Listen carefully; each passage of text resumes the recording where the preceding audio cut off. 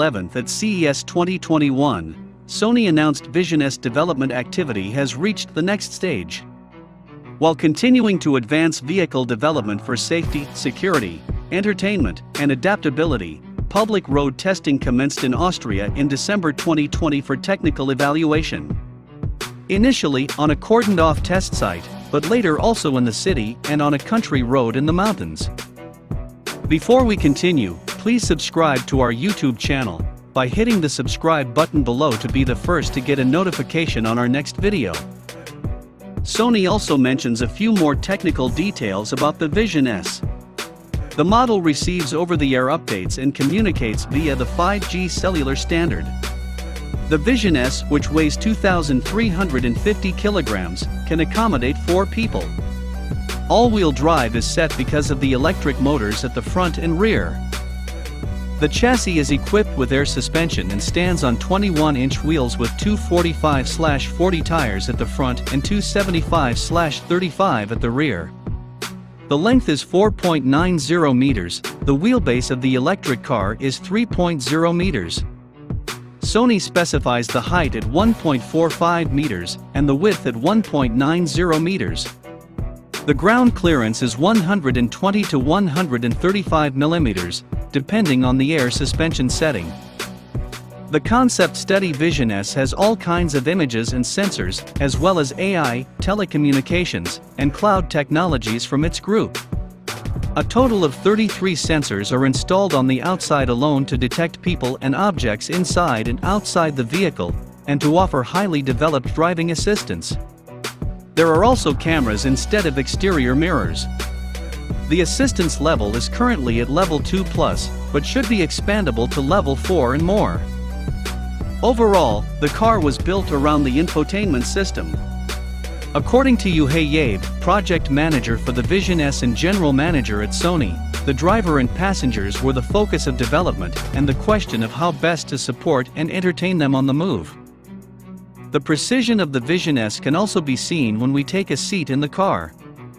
Clear surfaces, a pleasant feeling of space, and a comfortable seating position round of the first impression. Sony's approach to venturing into the project with skilled suppliers has had an impact. Because the passengers in the rear also have sufficient leg and headroom without the interior looking random or standard. At Sony, however, special emphasis was placed on the subject of HMI, human-machine interface, i.e., the usability of the car. The Japanese are particularly proud of the networking of the 3 main monitors, which extend over the entire dashboard and are framed on the left and right by the 2 small screens of the camera exterior mirrors. The development of the infotainment system is almost finished and features razor-sharp LCD touchscreens. No jerking, no twitching, like with a smartphone. This is where the electronics giant clearly shows its strengths. And the operating logic is also clear. The left monitor provides all relevant information for the driver and, in level 2 mode, offers information such as speed, route instructions, and the like. In the middle monitor, the main menu items are housed in individual columns, which can be opened and expanded by tapping and swiping or even pushed onto other monitors. The function is particularly relevant if the front passenger wants to watch a film while driving without the driver being distracted. This should also be made possible by the sound concept called 360 Reality Audio, which works with speakers embedded in the seats.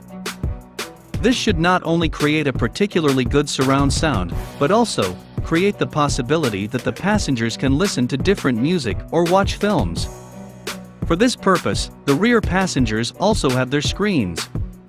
Besides, the car should always be connected to the internet, also to enable software updates over the air. The 4-door hatchback sedan with a large panoramic sunroof is powered by 2 electric motors, each with an output of 200 kilowatts. The total output is therefore 400 kilowatts/536 PS. The all-wheel drive should sprint from 0 to 104.8 seconds and drive a maximum of 240 km/h. The platform should also be able to accommodate other body shapes.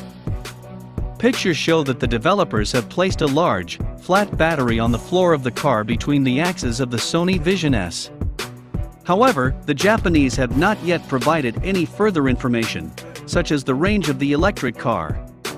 It is similar to the general future of the first Sony car. In the past, the electronics group emphasized that it was not interested in producing its car, but that it could imagine working with an established car manufacturer.